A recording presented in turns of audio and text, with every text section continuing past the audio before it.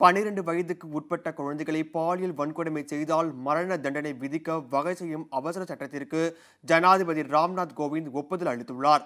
12 வயதுக்கு உட்பட்ட குழந்தைகளை பாலியல் வன்கொடுமை செய்தால் மரண தண்டனை விதிக்க வகை செய்வதற்காக சிறார் சட்டத்தில் திருத்தம் செய்து மத்திய அமைச்சரவை தீர்மானித்தது.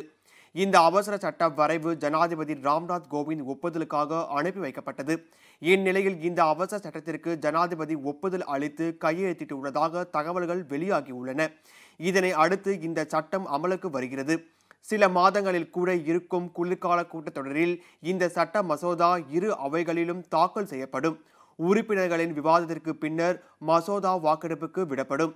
மசோதா இரு அவைகளிலும் நிறைவேற்றப்பட்ட பின்னர் இது நிரந்தரமாக சட்டமாக அங்கீகரிக்கப்படும்.